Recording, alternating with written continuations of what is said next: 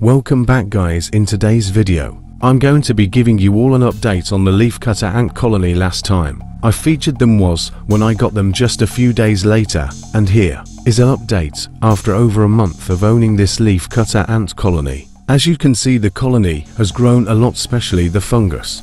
A fun fact about this colony is that this colony likes to hang their fungus on the lid of the container, and they also like to forage in the day instead of the night. And I will also eventually, in a couple of months or even less, I'll give them an extension so that they can grow even bigger, and hopefully one day they can produce their own queen ants.